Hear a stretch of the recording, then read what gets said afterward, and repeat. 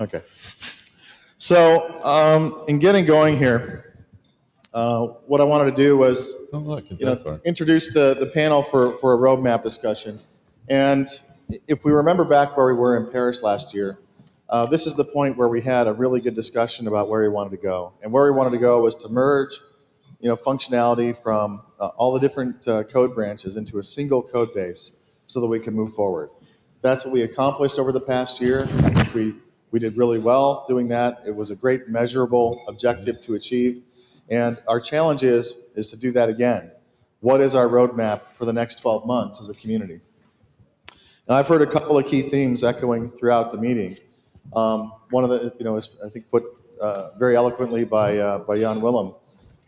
We really need to focus on growing the user base and the community base. That is really critical to where we are today, is growing that effort. In terms of the issues and doing that, there are a couple of key themes that have come through, and I'm going to ask the panel to hit on each of these. There's an issue of content. I think the platform is there. It's a terrific thing, but what is going to drive people to come to this is the content that can be deployed on the platform. Ken has come with Michael J. Fox as really leading the way in bringing a lot of this content to the platform, but how can we continue to facilitate that, make that happen? Second thing I've heard is using tranSMART as that middleware layer to facilitate the development of knowledge portals. I've heard the knowledge portal word echo throughout the hall and throughout different tranSMART adopters. How do we make that the data more accessible to end users? So I want to hear a little bit about that. Training, I think that's a big thing that's been echoing here. The foundation is starting out with a training program that we're putting in place. But I think training is really key, and that's a key part of the roadmap for the next year that we're already starting on today at this meeting. And then finally, growing the community. How do we continue to grow this community to get beyond this very rich set of enthusiastic and passionate early adopters to the more mainstream adopters and end users of the platform? So these are things that the panel will focus on. I think a few of you guys have a few comments you'd like to make. Brian, would you like to start? Oh, yeah. And I'll see if Alex can come in and get us set up with the slides. First of all, we're not interested in a lot of just PowerPoint blabber. I mean, we just got a few points. We want to open this up to a discussion and ultimately address these points and achieve the success that we did in Paris, which was got a good roadmap that kept us going for a long time. And so we'll keep this brief and to the point. And then we'll just race through these lists that Kees had mentioned, which I think are quite relevant. Okay, shifting from a primary development focus to an application use focus. We've got 1.2 now. It was really a heroic effort in a lot of ways. And, Jay, I thought, spoke eloquently about the feature set, which is quite rich.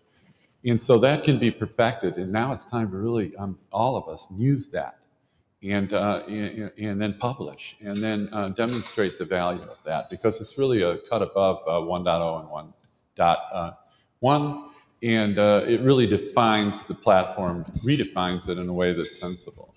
I have more comments directed towards I2B2 in a minute. So those are those 2 points. Oh yeah, the content. And we augmented the content committee group with Julie Bryant's addition, and she's been enormously helpful already. We've got to generate energy and focus there.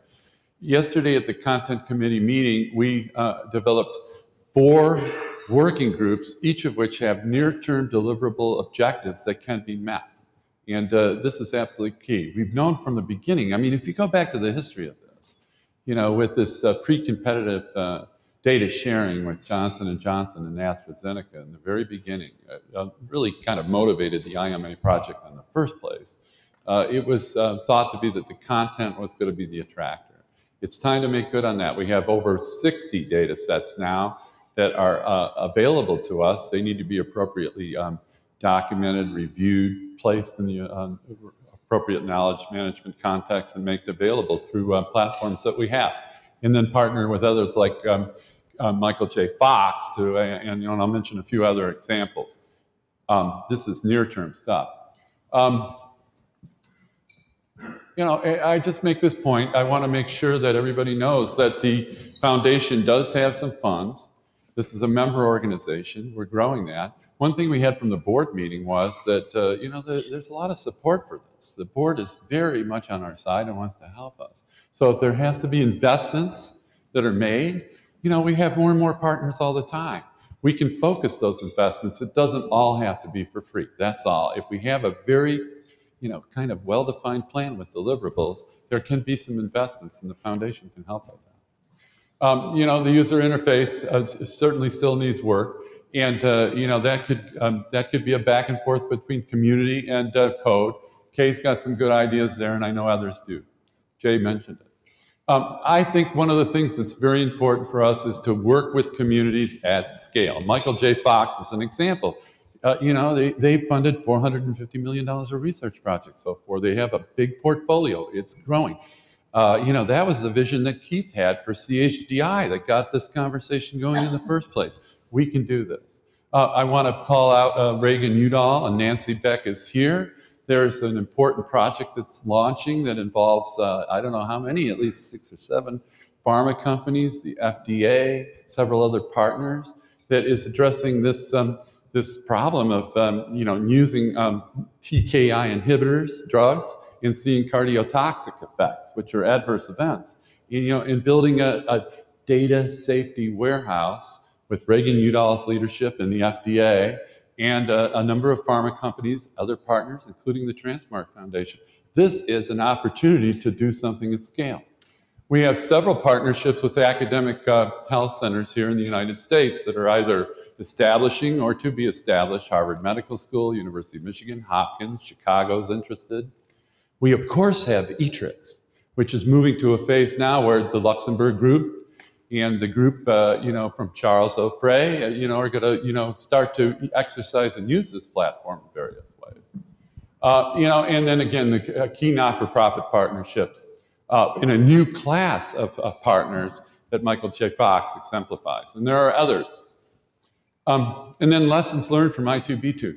To begin with, you know, the good news is that I2B2 in its leadership, you know, which would be Zach Kahani and Sean Murphy and Susan Churchill and, you know, our young Paul. You know, these guys are committed to working with us, and there is a way, especially with the API, which is improving, to leverage the features going forward with I2B2. The idea here is, look, I2B2, you know, in its next version is, you know, been funded by BD2K. There's money there. And Zach has indicated his willingness to have a deep partnership right now with funding to bring tranSMART along in a partnership ride. I mean, he told that to Gil and I right in my office, and he's committed to that. He sees the value. The dream all along was to have the molecules, which we had with the NCIBI, and the phenotypic information from I2B2. This is why we got into tranSMART in the first place. And, you know, it's all coming together, and Harvard is committed to this, and we can work with them. And we can learn from them, especially on this top-down, you know, ontologically informed BWAS that has to then, you know, allow us to reorganize the molecular data in a way that's interpretable, which is really what Paul was talking about, you know, in his talk. And then this is a key piece. Listen, if we don't publish papers in peer-reviewed journals and publish our data in peer-reviewed venues and get DOI numbers on this and get credibility, we're lost, at least to the academic sector. Ike mentioned this. This is obvious. We all have actually studies that we're doing. The foundation itself has a responsibility not only to publish when it's appropriate to publish, but to, as part of its content mission, to pull together those publications in a way. You know, it's not that hard. You just type into PubMed and we can see it. But, you know, especially if we want uptake from the academic sector, we better get real with that one. And, you know, I had a great talk with Brian at Sanofi Pasteur yesterday and others, and I happen to know that the he was describing how, at least in Sanofi Pasteur with the vaccine program, you know, there's a new guy in town, Elliston, and, you know, there's bonuses associated to publishing in peer-reviewed journals for the folks that are in pharma. You know, the world's changing that way in some very interesting ways where tranSMART could play a big role. And so what we have to do, of course, is come up with, you know, detailed, lightweight, doable action plans around content, around the knowledge management portal and not getting mixed up in the middleware debate. Training at all levels, not just user training, but how about the graduate students and the future PhDs and MD PhDs and clinician scientist leadership? The idea that we have a concierge that's doing all the typing while the researcher sits in his office on the phone is ridiculous. We need to use this stuff. And community growth. I think it has to be organic. With some, it's community growth. This is organic growth, you know. But we cannot just preach to the choir. We have to demonstrate examples more broadly in the community and let others take notice. And I know they will. And so that's the summation of my comments. Good job. Thanks, Brian. That's a great intro and framing of some of the issues. Kees, did you have some slides that you wanted to use to frame the issues as well?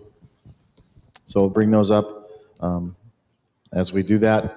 I think that you know, one of the key things that I want to emphasize, and I'd love to get feedback from the panel and from the community, is as we try to push forward on these various initiatives, what are the measurable objectives? How can we look back a year from now and say that we've accomplished this? Kees? Oops, that's a hard one. I'm going to park that a little bit. I'm posing that to everyone as we go, but I'll let you. So, no, the Hyve as a commercial provider, software provider, what can we do, or what can we have to say about the tranSMART roadmap is one question. And I think the answer to that is nothing, but maybe also everything. It all depends on what customers we have and what they tell us to do, right? It's very obvious.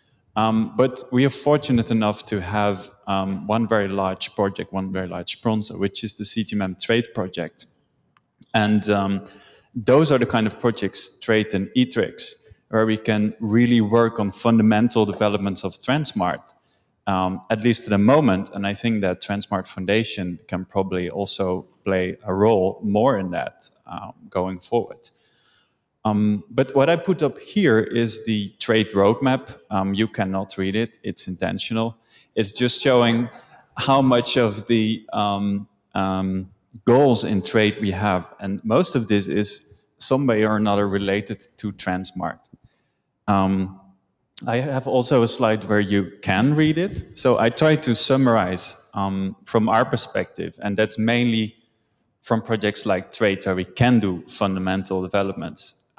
It's actually not so easy to convince a pharma company to fund development, but it has been done. And I think Sanofi project is the best example of where we really did fundamental work and where Sanofi put in a lot of testing effort and had added some great improvements to tranSMART. But obviously there's numerous other examples. Johnson and Parkinson. Exactly, yeah. Yeah, with Spotfire. Yeah, the RESTful API, so I don't need to go to all these, but what I try to do is summarize both from a trade perspective and also from what I see being done in pharma companies and other communities, that what do I see as feasible things to do that could get funded in the next year, right? Okay, that's how I made this list. And the first thing is, and this is a consensus we reached in this meeting, I think I'm very happy about that we really need to do something about the architecture of tranSMART. This is a very fundamental point. I don't want to go into details now, but I think the headline is that the more modular, the more decoupled the system is, you saw also in the talk from Open Clinica, the more that will enable an exponential growth of the community. Because if we restrict the development of the core of tranSMART to a small community of people, and then that in itself doesn't really have to be a problem. But if we do not enable others to easily jump in without having to go through 3 months of learning how all the tranSMART code bases work, etc., but only really having an API, and they could develop something, then tranSMART can grow much faster than with the development community that we have today. And I think everyone recognizes that. So bringing out these APIs, helping other people to develop plugins, to develop modules, that is, I think, for me, is one of the core focuses next year. Especially since now we have established tranSMART 1.2. It has a ton of functionality. There's lots of things you can do with it. But for the development community, it's time to take a step back and reorganize some things in order to guarantee the sustainability of this platform. Very good.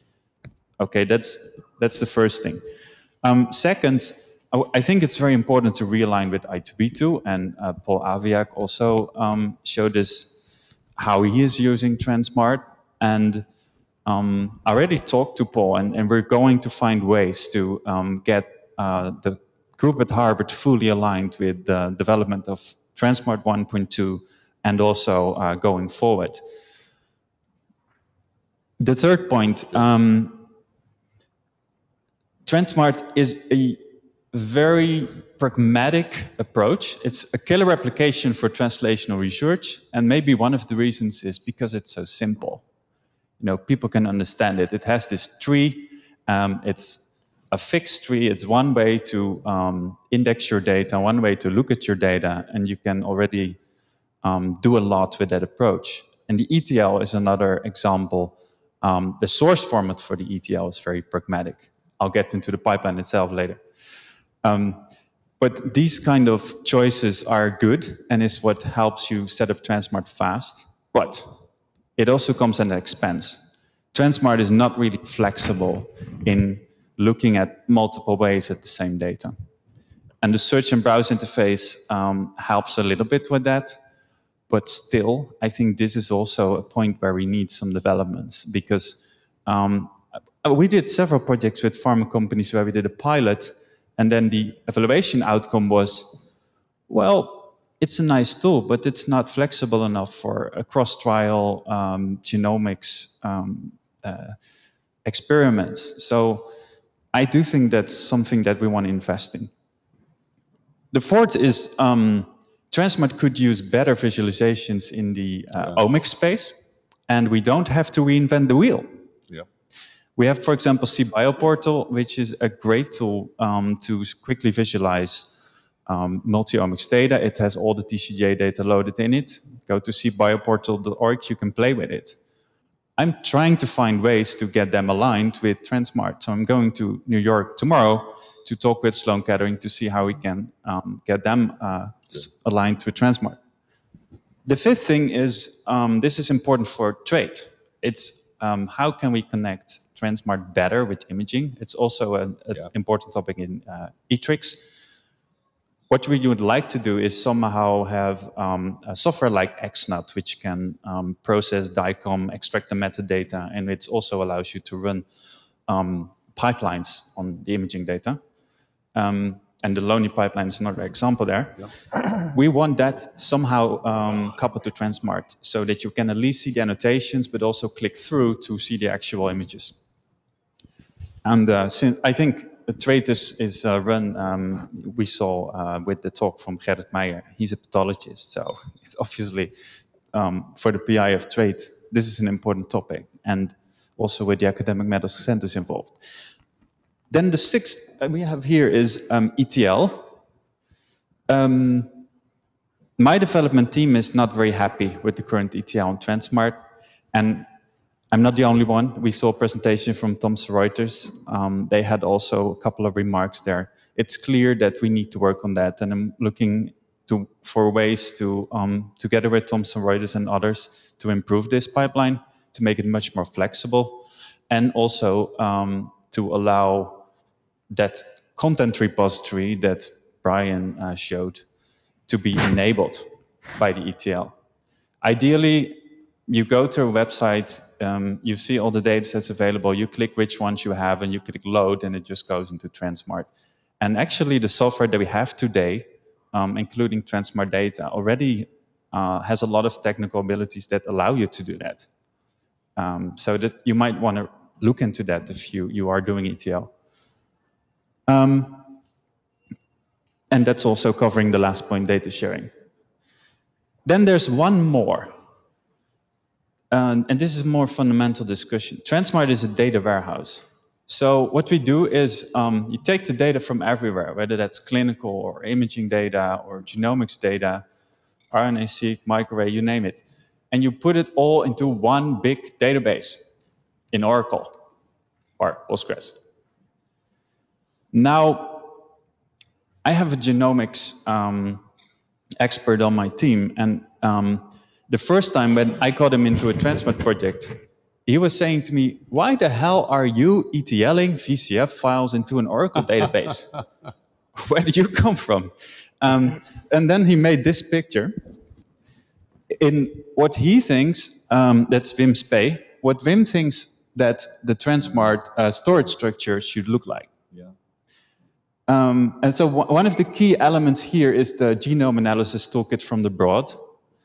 If you look into open source pipelines, the ones that are used by Sanger, by Broad, etc., but also by even commercial tools like GeneData, all of them have, or many of them have at heart an open source tool called GATK. It's developed by Broad Institute. It's dual licensed, but the key piece of the architecture, which is a piece that allows you to have storage of BAM, SAM, VCF, BCF files on any, on Hadoop or a file system or wherever, and you can have an API which then allows you to walk through the sequence data. That piece of GATK is actually open source. Yeah. So Wim asked me, can we do a project where we change tranSMART such that this GATK interface becomes the basis of any genomic information that comes into tranSMART, rather than trying to do load all the VCF files into the database. So I thought it was an interesting question. I'm now going to try and find a sponsor that allows us to do this. Yeah, this is a good case. It's consistent with the Global Alliance for the Sharing of Genomic and Health Data. This is exactly what they're doing. So that spec is laid out in their white paper. So that's good. We want to leverage that. So I think that's terrific. Okay, so I'll shut up now. But these are my points I would like to, to work on next year.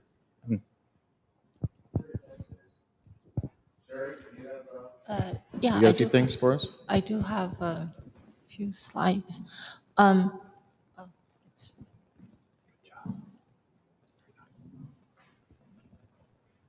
So just to start, I'm from Sanofi, and I'm the user lead, scientific lead for the tranSMART project internally. So what I'm going to speak is really coming from the user's perspective.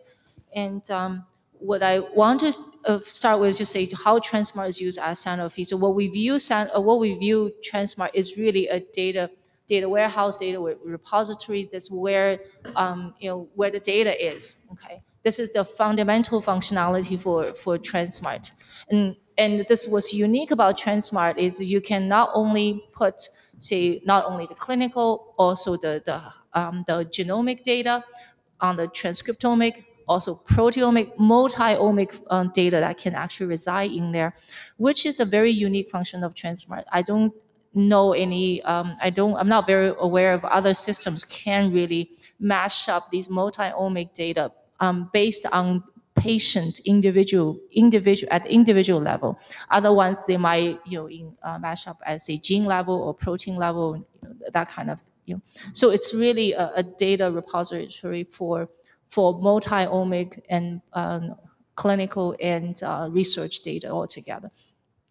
And then we have these three sort of main pieces on top of it: search and browse, analyze, which most people call Data Explorer, and also the R API. Again, I want to stress we have two distinctive population of users.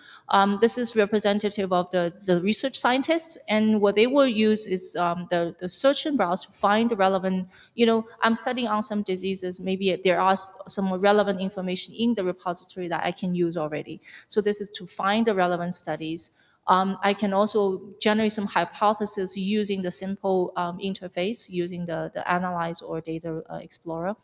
to generate. This is really single study data export, and also in understanding of exploratory analysis based on single study. But we also have some expert users, so those are informaticians, and what they will do is they want to find some relevant study. This is also a functionality that they will use, but also they will primarily use the R API, to be honest. They want to retrieve data, relevant data, but not only one study, but batch data export, multivariate analysis, and cross-study, or so-called metadata analysis. And this type of analysis, I think, is reflected also in Kees' talk in terms of advanced genomic analytical capabilities, cross-study analysis. We're doing mostly in R environment. Obviously, that's not the best user interface for that kind of analysis. So the requirements really come down later. So this is sort of a summary of what's going on in Sanofi. The the key element that we really liked, obviously, is a lot of the data support.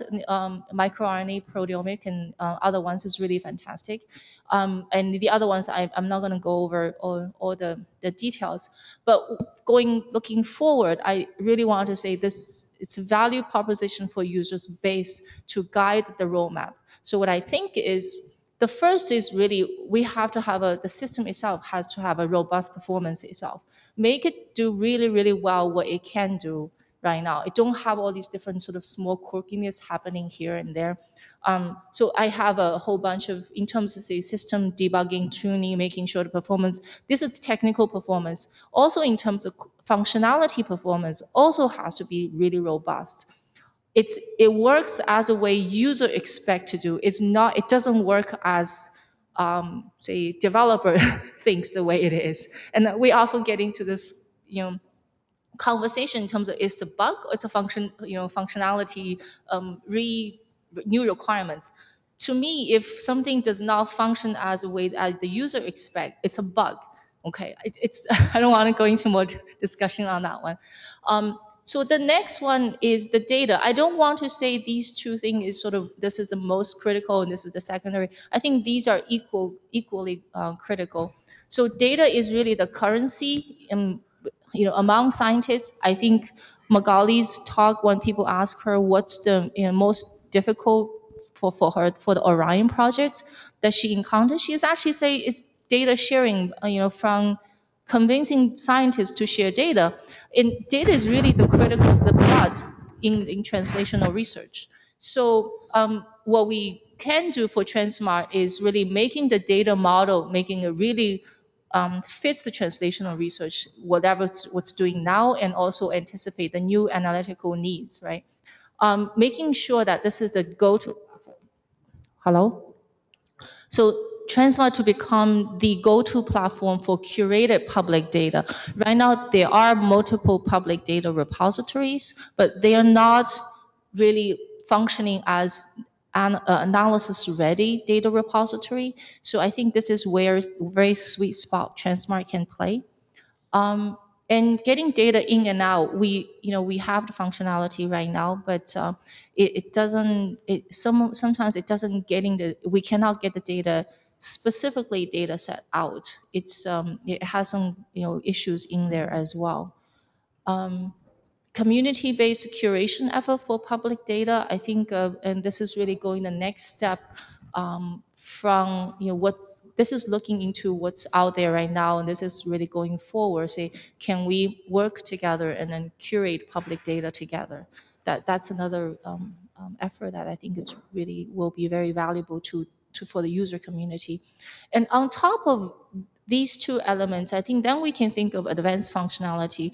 And some of these things, actually advanced functionality, like Kees already mentioned, it's already out there. Other systems, Array Studio, CBio Portal, Gene Data, these are really advanced data analytical systems. Why don't we leverage it? And some of the, Spotfire is another one. So we should have really strength. I agree with the API approach, really strengthening that part and making the connector really function well. And then that way we don't have to reinvent the wheel.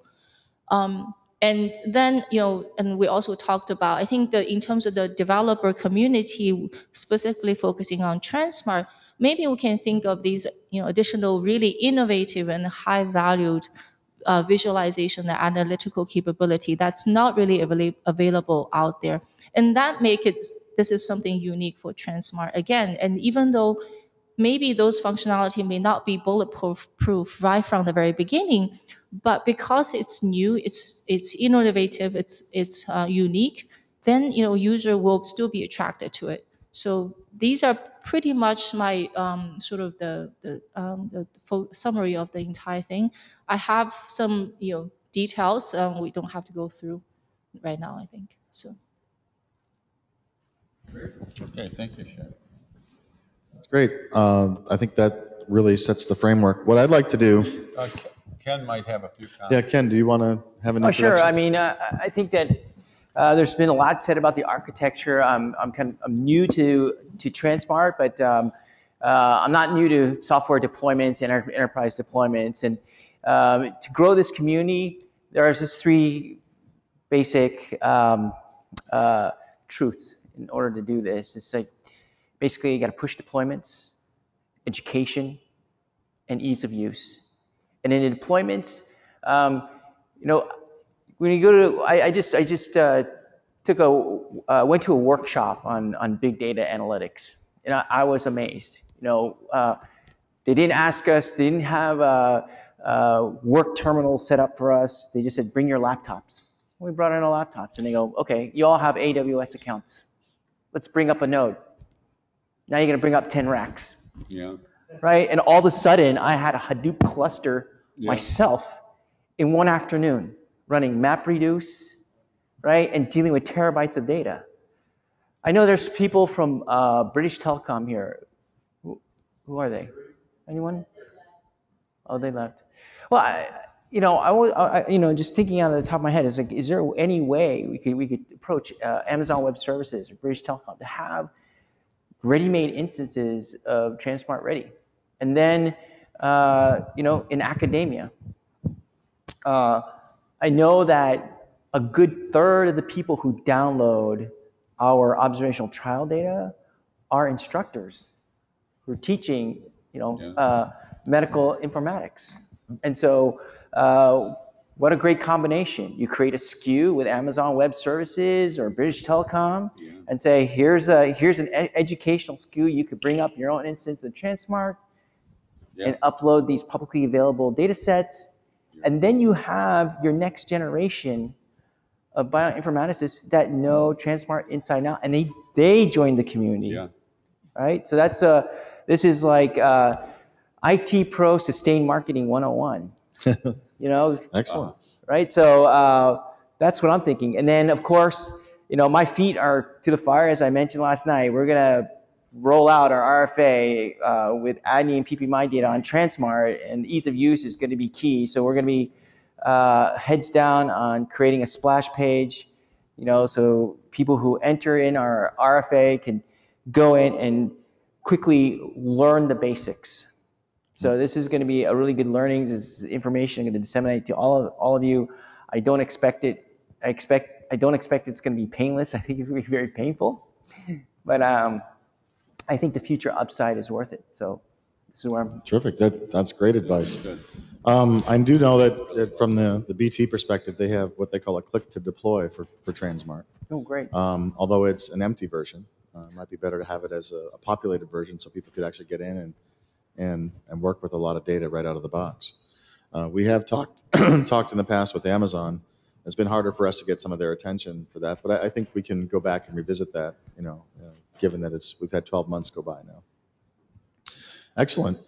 Well, I think as many of us know, and we sat here in Paris and went through the roadmap for the next year, it was actually a pretty straightforward roadmap, and we prioritized features and did that. I got that together. One of the reasons we put this discussion in the morning is one of the critiques we had last time is that a number of people had left by the time we were having that discussion. I wanted to make sure that as many people could be here for this as we could have. So we've done that. But what I'd like to do is open this up to discussion and really, focus on some of the themes that we've gotten, and let's get the feedback from the community where the priorities are. What we have is a very limited amount of resource and time where should the foundation and the foundation management team be focusing, our time and efforts in helping this community achieve its goals and objectives over the next 12 months? So let me open it up. Gil?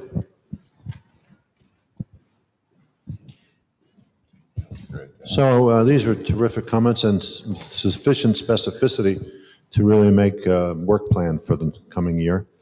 Brian highlighted the importance of publications, and especially in the academic sphere and in some companies. That's great. But I'd like to speak to the more practical side of this and the priorities probably for the companies, which is to show that use of these resources and these collaborative approaches makes a difference, so that a product development is accelerated, that there are not just testimonials, but product advances and real value generated by bringing a candidate into humans through the path toward an IND delivery to the regulatory agencies, and benefit for patients.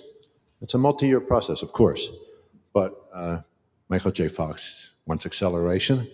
Companies all need acceleration, and we need to be able to show that this kind of analysis and this kind of sharing of data and people coming together and interacting as you have here for these 3 days makes a difference. Publications are fine, but I can tell you the story of one of our major benefactors here at the University of Michigan, very successful businessman and mathematician named Bill Brehm, whose wife has been living with type 1 diabetes for more than 60 years with no significant end organ complications. A smart man, he wants to know why that is, in contrast to all the large majority of patients who are suffering or deceased because of end organ complications within 30 years. So he met with people here and built a consortium around the country, a very hands-on philanthropist. He told us he respected our priorities and metrics of papers, graduates, and grants, but he wasn't that interested. Yeah. What he wanted were results, a cure for type 1 diabetes, or improved care for patients. And I think in the end, that's what we're all really aiming for, is benefits to patients and populations, and we should be able to make that mark. But it comes faster if it's a stated, explicit goal, and if we reach across to each other and recognize the advances and promote the recognition of those advances wherever they occur, but especially among our member organizations. Thank you. Yeah. Great, thanks, Gil. Good comments. Anyone else? I would pick on Dan, but I see he's on the phone, so. So here's one of the things Ken and I were talking about last night to some of Gil's efforts. I know in working with CHDI, one of the kind of concepts that people had there was that if we could just get the data out there in a form that people could work with, that somebody out there is going to find something that's actionable and interesting. How do we make that happen? And one of the things that I've thought about in terms of a roadmap for us along the content side is, we've been pretty successful in bringing together people for hackathons and doing code merging and code development. We're going to hear about the results of our hackathon over the course of this meeting this afternoon. Hopefully great stuff is there. We're going to get a demo, right, Jay? A live demo, just like Paul does? Okay. We've also had, some very good results with testathons, getting people out there to use the platform, work on the platform, report bugs. One of my thoughts was, and I'd like to get feedback from the community here, is what about some sort of analysis-a-thon, where we come in with a data set loaded up on a platform, very much like you were saying with your big data, workshop. Fire up your Hadoop and your MapReduce, and everything is there, and we bring together a group of people in the same room, and we see exactly what we can do with a data set. Yeah. Any thoughts? Any reaction?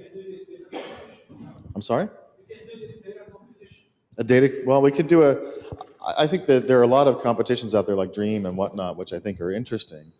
I'm not sure how successful they are. I look at what we've been successful in doing is pulling things together. I would rather see a paper published or, some result found that we could have an impact on a program.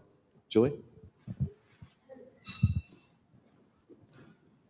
I think we're going to see that coming out. So I was telling you about Janssen. So they've made some progress using tranSMART in the area of Crohn's.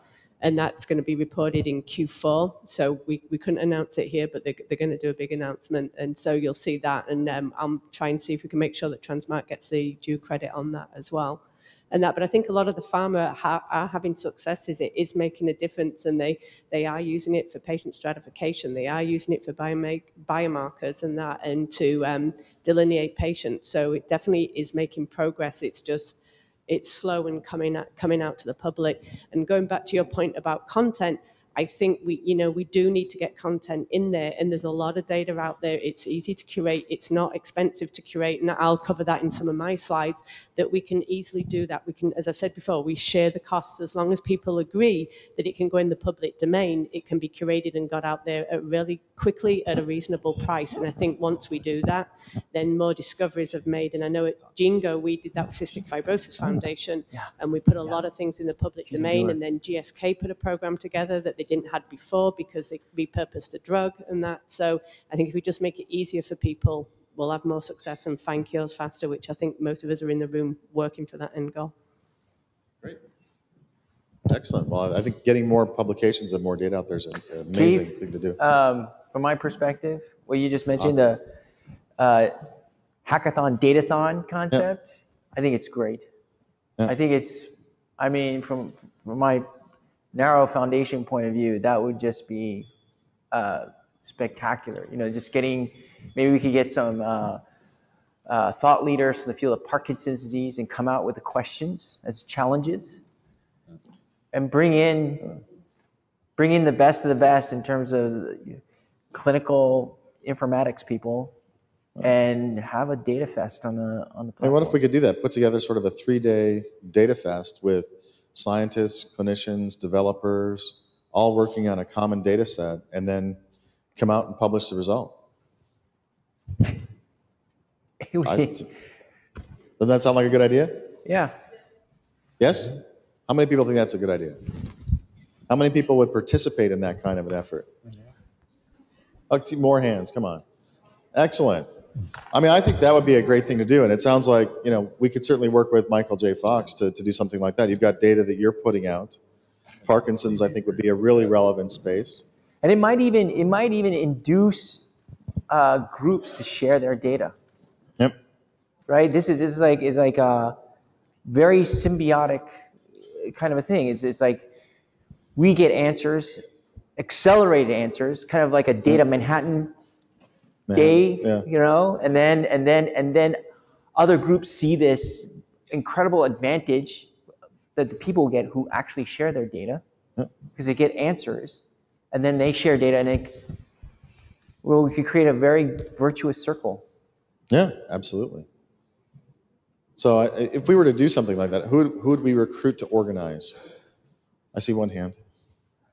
Who else would want to help out with putting some sort of Data Fest hackathon together? Yeah, great. All the guys here, excellent. Okay. Well, it's an obvious step. I'm going to put you guys all on the hook. I love that idea. This education piece, the yeah. I think it'd be a great force multiplier in this thing. And we could look at doing maybe a couple of themed kind of events. One maybe around Parkinson's. I don't know. It could be if across Ryan neurological could do something diseases. around It could be across oncological diseases. Yeah. It'd be fantastic. Well, I think we could put together a program of maybe a couple of those over the next 12 months. That would be a nice measurable as well. Pulling people together, executing those, and actually having some write-up of results. Keith, so in addition to your data-thon or data analytics, whatever you call it, idea, on the content front, can we think of, as a community, identify a couple of public data sources that's really mutually useful for everyone, and see, can we put into tranSMART becoming available for everyone? So what would you recommend? Do you have a suggestion? there's a few, I think, neurological disease was mentioned before. So there's we can even think of, say, putting all the subset of a geo-neurological disease or in there, or we can identify a couple data sets coming from dbGaP. I think it could be a little tough. Well, Brian, you've been involved with OneMind. I know they have their track TBI. Is that something that's publicly available? Absolutely, and there is funded work. I mean, we've got a grant with those guys. Yeah, we can certainly identify. OneMind for Research, I think, would be very interested, and of course, they're largely interested in post-traumatic stress disorder, traumatic brain injury, and things that have affected the returning warfighters. And we could definitely bring those guys in. So I think there's probably a couple of data sets around neurodegenerative disease. Yeah, I think neurodegenerative disease in general would be really interesting. There's a grant that Jeff Manley, I think you know that Jeff Manley at the University of California, San Francisco, who's a Who do we have? Neurosurgeon, brain person, TBI expert, has the track TBI program. He's the PI of it. OneMind is basically the host of that. As a member of their scientific advisory board, founder, I think we could do it. Okay. And it's an obvious thing. And so we'll make a little email introduction between Ken and Garen and General Chiarelli. Let's make this happen. After lunch. Yeah. It's your idea. That's why this man is the CEO of the foundation. Yeah, there you go. So one comment I'd make, preferring to go to more autoimmune or something like that, because I think neurodegenerative is good, but when you look at growing the community, a lot of pharma have dropped those kind of programs. So there's more all the more reason. It has to turn around because we've all got the more reason. quadrupling And Hussein Alzheimer's. Imanji at J&J, who runs neuroscience, We know them well. member of the Institute of Medicine, is expressing his strong interest in tranSMART. So having worked in the field, what I've Crumbling at the seen in seams. the past couple of years is sort of a resurgence of interest in the neuropsychiatric program. So There is, but Sanofi the has money's some big programs. Biogen has just gotten in pretty heavily into neurodegeneration. So I think it's actually turning around as we speak. That's why it might be a good area, actually. Yeah, agreed. But there's I think if we want to build a community, there's more in order. Yeah, there's some neat stuff coming. Excellent. Ketamine, Norax is a new startup that's taking a lot of interest there. So Against MDMA. There's stuff happening in that. So let me put out to the audience. Okay, so we have a few groups here interested in neurodegeneration, which I think would be great, with Michael J. Fox kind of leading the way. So in terms of autoimmune or inflammatory disease, is there anybody here who'd like to suggest a sort of datathon, hackathon? Boy, Jay? No. Definitely. This is great. So my selfish nature, this is great because the organization I work for is certainly interested in neurodegenerative diseases as well as autoimmune. So I'm not sure I'm necessarily the right person to do it, but I can bring that back to our organization. I really would hope that there's real interest. I mean, didn't Celera do this like with the Drosophila genome, right? When they had the mapping, they brought in all the best Drosophila workers and they got them together for 3 days and they put all their clone, the genes they were cloning on the map of it was pretty extraordinary. So I think part of it is planning on who you want to be involved, what data you really want to pull in that's going to be enabling for the specific folks, so you can really make sure that you're positioning people you're putting this in people in a position where they can really where the outcomes, where you really have a high probability of productive outcomes from it. And yeah, it's a wonderful idea, and I'll do what I can with Pfizer. Paul, with the neurofocus, the autism spectrum disorders ought to be right in there. You can do a lot to help. Definitely. Yeah, good. No. All of them have specific and different data use agreements with a very complex IB and multiple data use agreements. So I would love to share them, but I can't because But the methodology, there's other things that you could help us with. The data sharing, understanding that you've got studies underway, but some of the methodology that you're employing, to understand, especially spectral disorders and the neurological. Or maybe you could get, is it possible you could get permission to release it just for the datathon? right? For this data hackathon, or a certain you could limit derivative data set that you could develop. But just it wouldn't leave the premises. They could hack on it, try to find solutions in this limited space, in this limited time frame. Well, the IRBs are very specific about this. I can't give one variable of one thing to someone who's not on the IRB or in the data user agreement. You're right. Consent. The consent. Yes, everything is consented. So this is a very legitimate thing. Yeah, We've got to have a discussion about that. It's not me who's deciding. It's the IRB. So this is a confounder, but something that we can work through in terms of patient consent and IRBs and all that kind of stuff. I know, in my experience at CHDI, we also had that patient consent issue. And for one particular study, went back and very laboriously reconsented every patient. And then patients they couldn't get back to, they just pulled out of the data set. Well, I'll give you an example. Laborious. We do have some resources where we have consent for retrospective studies. For example, here at the University of Michigan, we have something called the Prechter Bipolar Data Repository, where we have about 1,200 bipolar patients, well annotated, DNAs, sequence information, at least on exomes, and lots of good history, longitudinal trajectories greater than 5 years. We put a lot of time and money into that, and that is a data set that can be looked at and mined and searched for and analyzed retrospectively. Then if you find something, you say you could, we have the ability to reconsent patients, contact them, and so forth. So, I just want to plant this in folks' minds that sometimes we have resources that can be looked at from a retrospective perspective that's actually quite valuable for this kind of, and it doesn't run into the problems, Paul, that you're bringing up on the prospective side, which is more difficult because of those issues that you mentioned. And I have one more comment about this. This mind share that we're having right now is, could it be that, Keith, you created this sandbox, right? This data hackathon sandbox that says, we get access to some data that's normally not made publicly available just for this venue. If that is something that's negotiable, right, with some holder, maybe even Pfizer, pharmaceutical companies, that this is classified information, but for the datathon, since everybody could benefit, then it could do two things. It could provide the sourcers of the information valuable insights into their own data, right? And two, it could provide a huge draw for the event. Yep.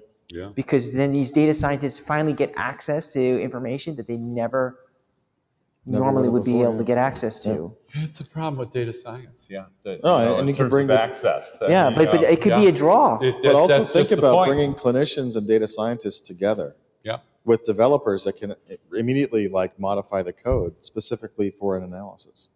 I mean, to me that just sounds incredibly powerful. Yeah. I mean, what I think I'd like to do is commit the foundation to trying to do 2 of those in the next 12 months. I don't know. One possibility maybe could also be to de-identify the data set. So anonymize totally the data set. So it depends what you want to do and what kind of data you have, but that's also a possibility. Then you can freely analyze it and share it. Absolutely. In fact, I think, have you de-identified the data sets that you're working with, or are those things that would have to be protected? No, all the data sets that we have are de-identified. So they're all de-identified themselves already.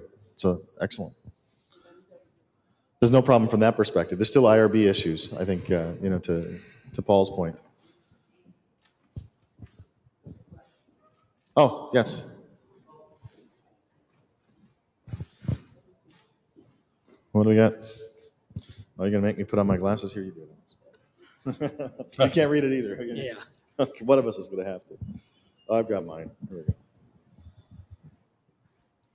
go. Okay.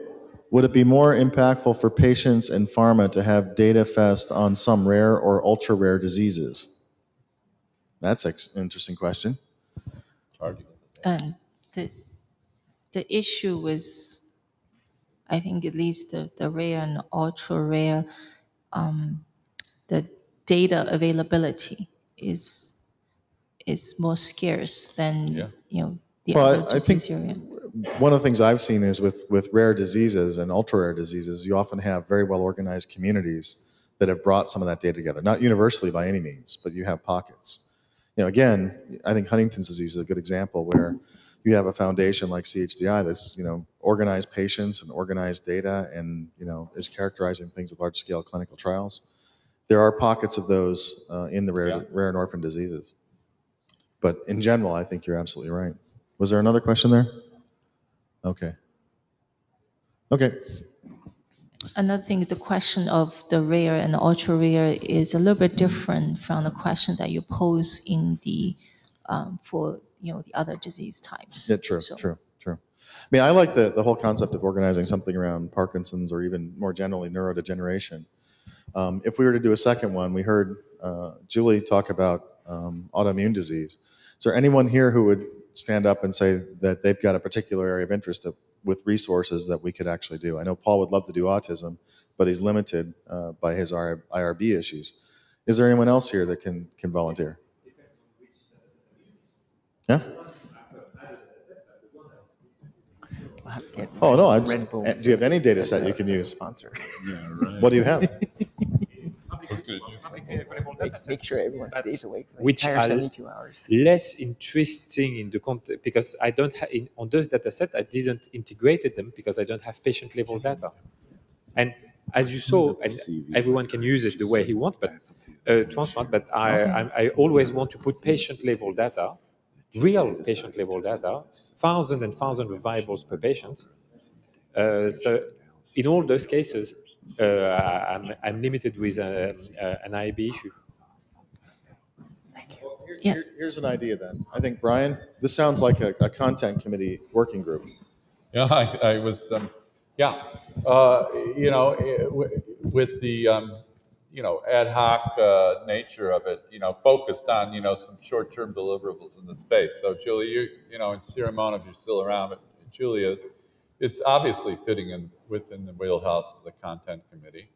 And however, there are strong links with community and also code. I mean, there's no doubt about it because some things are going to have to change all the way from getting the platform on BT or AWS and making it just right from the point of view of a good starting point that's accessible.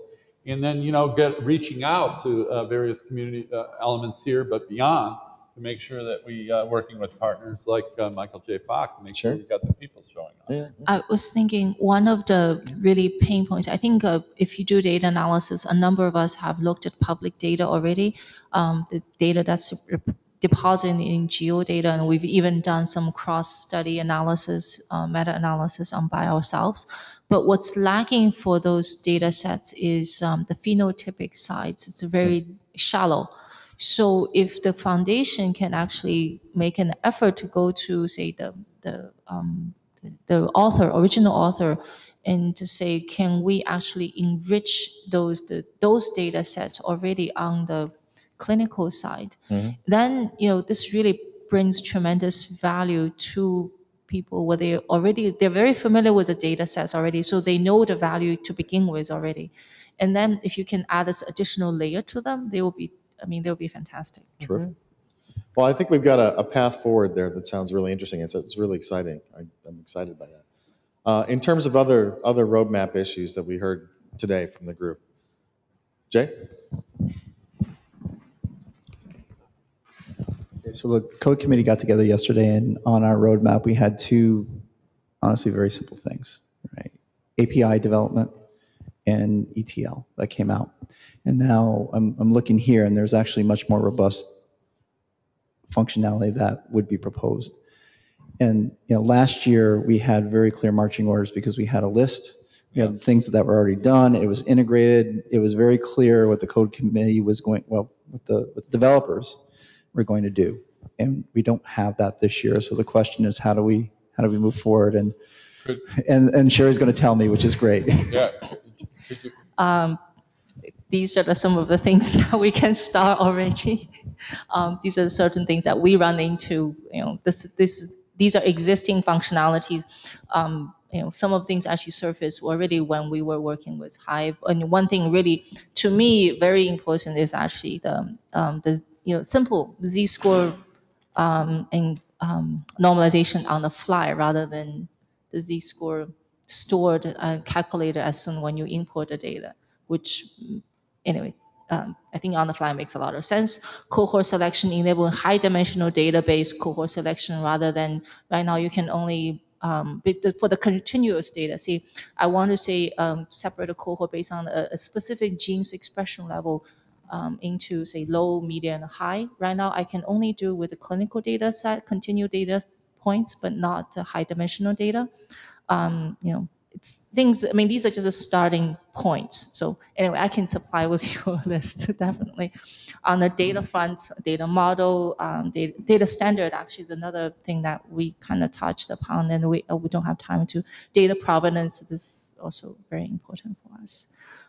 Export and the connector, there's a number of things that we can supply you with as well. So these are just a starting, and we should discuss in the community working group as well. No, I think we should. One of the things that we took advantage of last year is that we have, number one, a lot of features that were already developed by individual collaborations. And then secondly, we had developer resources coming from eTrix and from Trait that were specifically working on some of this integration. I'll point out again that the foundation didn't actually write a line of code in the last 12 months. It was really an entirely community-based effort. One of the questions going forward is when we have these new kind of feature sets, is there a way for the foundation to catalyze groups coming together to fund some of this activity? And I think that's something we need to take on as well. Are there means for us to pull from the community some development priorities and then pool some funds from that to fund the development effort and do some project management on that? What I learned over the last 12 months is what we could do really well as a foundation was project and product manage. But we don't have any coding resources. That might be something we can do is pull together those requirements into a specific proposal, bring some funding around that from the interested parties, and then manage that project. So what do you think? Reaction? Right, and I'll ask Kees to see if I'm out of my mind, right? Do we, look, and I'm agnostic here, I'm just making it an observation, right? We're an open source community, and are we going to run our open source community in a manner that is, we don't care about functionality because people will just do that for us, right? There'll be interested parties that'll do that for us and it'll just emerge. Or are we going to run the community? And I think we've done this in the past with where we're essentially running it like we would run a commercialized software. I'm hesitant to say commercialized, I'd say a managed software development, where we have a life cycle and we have plans and here are the things we want and we're going to assign resources. And we know that the latter can work, right? And maybe that's where we need to go. But I think we ought to talk about that a little bit because it does have an impact on how we manage the roadmap from the foundation in terms of how we expect contributions to be consolidated into the system that we're building. Jay, do you think those two dynamics are mutually exclusive? We know from Cal that they're not, right? We know from Cal that they're not, at least in Open Clinica, because I think and we were talking about what percentage of the code is actually provided by the community in ad hoc contribution versus the part that Open Clinica as the company manages and manages the roadmap. So I don't think they're mutually exclusive. I think there's clear indication, but what was the fraction between the two, Jay? I think I remember, but Cal's going to have Cal, you're right there. What was it just between the code base that's managed by Open Clinica versus this contribution of code from the community? Just in terms of fractions, I would imagine that you control the majority of it, and then you have things changing on the end. Yeah, it is in terms of contributions that come in that are kind of de novo from the outside. It's maybe 10 to 20%. And most of it is kind of our priorities and the prioritized list we maintain. We do most of the development, and others will contribute on the edges of that.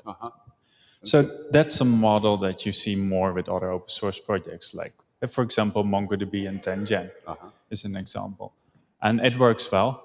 I don't think tranSMART is like that, because there is not one company that does the majority of the tranSMART developments. I mean, there are obviously some parties that contribute more than others, but in principle, this whole community is really transatlantic, first of all. And second, it's really also divided over commercial and academic. So tranSMART is from the start really a collaborative distributed development. And I would hate to see, one company take all of that. I think that the power of this community is in that distributed nature. I think that also the open source nature sparked discussions like we just had, which quite stunned me in a positive way. It means that what we're doing here transcends just a software package. We're really looking for new ways to interact and to bring that open source mindset to even doing research, which is fantastic. But that as an aside, I haven't answered your question, Jay. And it's a very difficult one. I do think that if you look at communities like Linux, Drupal, etc., what you can do is, as a community, come together, identify the core group, which is there today. I mean, we saw the awards. There are a couple people that are really major contributors, and they will be for the foreseeable future. And their organizations where they work have a vested interest in continuing the tranSMART core. So that group is there. And what we can do is make sure that that group continues to have the resources to work closely together and to work on, for example, code commit guidelines and APIs. Then the second thing is, if we have that more modular architecture, then we can have multiple plugins, either open source or commercial, that would enrich the whole tranSMART. Now I'm going to use the word ecosystem. He just wanted to get at you.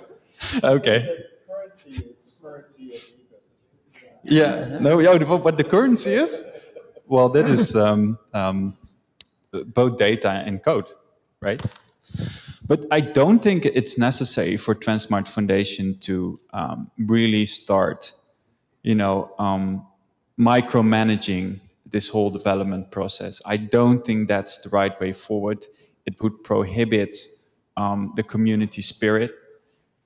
Of course, tranSMART Foundation could pull a couple of harmonies together and academic centers or other organizations around a specific topic and write an RFP. I could see that happen, but it has to be in the same guidelines. Like any company could do this. Let me give an example. UI development was mentioned by Brian earlier.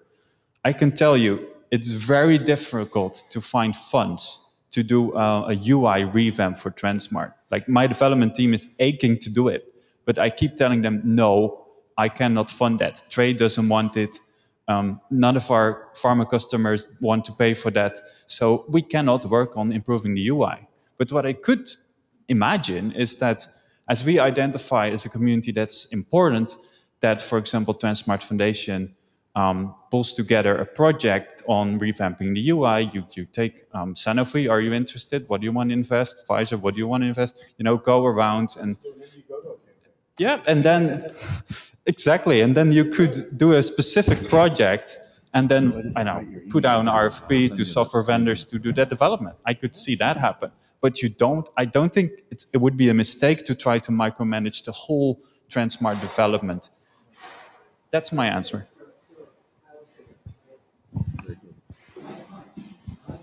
Hold on, Jay. We're bringing you a microphone. And then EK. Jan Willem is still not dead. Oh, sorry, Jan.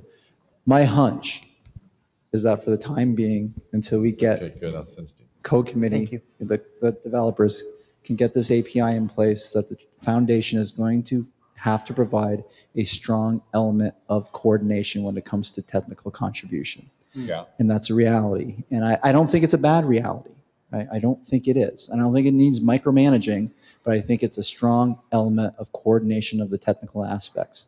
And we'll need to do that maybe forever, but certainly in the next year, that's going to be a strong element from the foundation until we get the API that we all envisioned yesterday in the code committee meeting. Right? Thanks. Yeah, okay, and I agree on that. So I think the next step there would be to kick off a hackathon at the code committee with a small group, as we already discussed actually, to work on the architecture and to lay out that roadmap and the specific activities that we're going to do to make sure that happens. Sounds like an action item there on the roadmap. Yeah, good. Yeah, so I wanted to get back to your original question about the brokering role that the tranSMART Foundation could play in setting up new projects. So I think that's an excellent idea, and I could foresee that we would like to extend that a bit, and also to a more informal brokering role. So I very much second Kees' comment that we don't want to have any micromanagement on the roadmap. But a bit informal coordination role on the roadmap is kind of missing.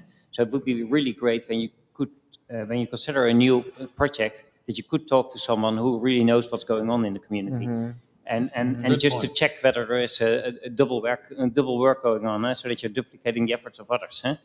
And that's not going to work through a website because everyone puts some stuff up on the website and then forgets about it. But yeah, but you would like to know what's going on seriously before you take up a new projects, and a brokering role there would very much be appreciated. Well, I definitely see that.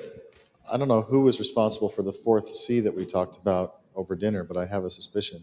But I think one of the roles of the foundation is, in fact, trying to find ways to bring additional funding into the community to help fund some of this development and to keep things rolling. And I think that really fits that role. If we can do things collaboratively, I think we heard of a service provider doing that from a data curation perspective with what Thomson Reuters presented yesterday. Is bring people together for a collaborative curation of content that people have a joint interest in. I think also from the development, if we have sets of features we can organize around. So I think we need to, as a community role, think about how we can be effective in that and how we can bring things forward. Because one of the things I really take away from this is that it's this collaborative development nature of what we've done that is really the power of the community. And it's not that we have one architect or one designer, or we have a whole community of people doing lots of different things, and we just keep talking and working together, and it all moves in a direction. And the foundation sits here as sort of a catalyzing hub node to make sure that there's communication, that there's cooperation. If people want to be. There's a lot of people working on tranSMART that aren't here and aren't represented here. But the ones that are really interested in working together and collaborating. I see that as the role for the foundation. And Kees, can I add quickly? Yes, I think what Jan Willem said is practically the definition of the community manager, right? Yes. And you are hiring community manager for Europe as well. So, yeah. If you look at the Raspberry Pi Foundation, for example, they have one person that is always writing blogs, looking around at what are people doing in the Raspberry Pi, taking photos of that. We need someone like that, basically, to show and constantly tell about all the cool things that people are doing at tranSMART. Sometimes it's just that one key function that makes a product, when it just absolutely takes off. And I'll give you one really interesting anecdote, my tenure at Microsoft. Our first enterprise customer for the Exchange email system was Boeing Company. And could very clearly remember that day where our account manager went into Boeing. We're going to seal the deal on the licenses of the first enterprise license of our Exchange server within the Boeing Corporation. And then they came back to us and said, there's one thing that we wish we had. And we're like, what?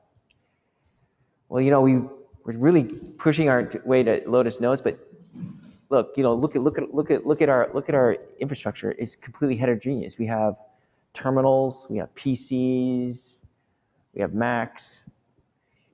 Is there a web interface for your email system? And the account manager was like, let me get back to you. And it was on a Thursday. And he runs back to the Microsoft campus. And I recalled, like, hey, you know, we were all, at the time, we were also rolling out our first web server, IIS. And there was this one developer sitting in some corner, some college kid that was just hired. He was playing around with a web service, and he created a UI for the Exchange server. And we go, that's it. And then like, we had our own internal hackathon over the weekend. And then on Monday, we said, yes, we do. And that won the account. That won our multi-million-dollar account for the Exchange web server. And to this very day, that's the number one interface to the email web server is the web portal, accessing email through the web. And that was just something that we just completely overlooked after spending millions of dollars on the development of this. It's just that one thing that changed the equation for us. So keep that in mind. Yeah, pretty much agree with that. I think it's when Kees talking about the micromanagement and avoid this, I fully agree. I think it's very important. The reason we do the product roadmap, not different from 1.2, where we put the spreadsheets, everybody get requirements, we voted, because that time is a good way to do this way. But that not necessarily mean is the only way we can do that. I mean, the reason we can achieve now, today, in a much more, what I was called, is democratic or more distributed way of thinking is because now we have a 1.2 as a base, which is a very good thing. I much prefer we run the open software spirit. Let the flowers actually flow and grow freely. And then we need innovation from all the parts. Like this kind of your Eureka moment. It's not going to happen if we artificially put a lot of process on this impossibly managed group. It's not going to work. I inspired by his talk a lot. If I'm not listening to this talk, I was thinking differently. Mm-hmm. So what I think we have to do is make this foundation as a communication forum. Yep. Right? Let's the idea flow. People here are genius, most of them, right? So let's people flow. I don't think we have any means to please the free thinking. It's impossible. Perhaps it's a case of making the features known. Yeah. Right? And seeing what sticks, and then making sure the entire you pick the best flowers, right? But you have to let them to grow first. Right. So some point we got to really think about developing 1.2 for a uniform base is very different, because this one we want a solid, right? We want something we can have a base. But now we start thinking about what is the right thing to do, what is the everybody wanted to do. So this we need a lot of communication rather than too much process. I actually agree with fully. Yeah, maybe Florian, you want to chime in on this as well. I mean, there is this. Where is Florian? Let the flowers grow. Oh, I'm looking. Where's Florian? The plugins and the core we have to manage. I really have nothing else to add. I mean, you said everything, and Ike confirmed as well. That's the way to go, I guess. Mm-hmm.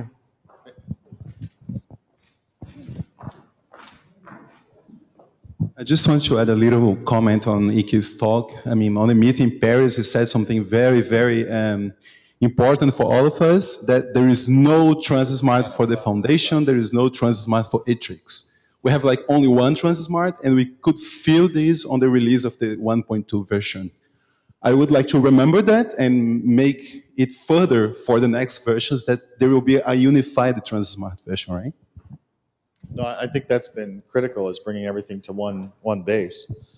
And one of the things that people have done is like Ubuntu with things. They have sort of a development version and a long-term supported version.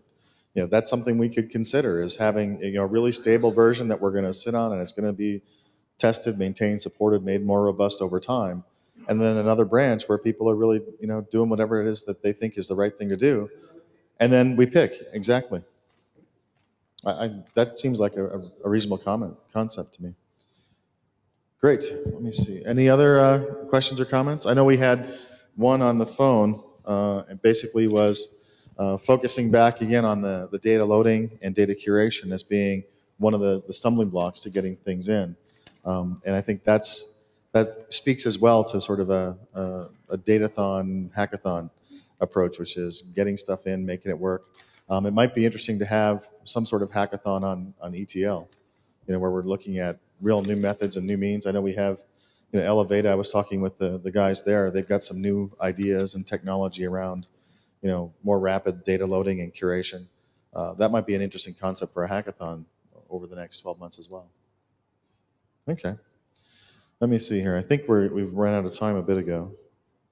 Oh, yep, we did. So, did there anybody else want to make a comment or kick in anything here?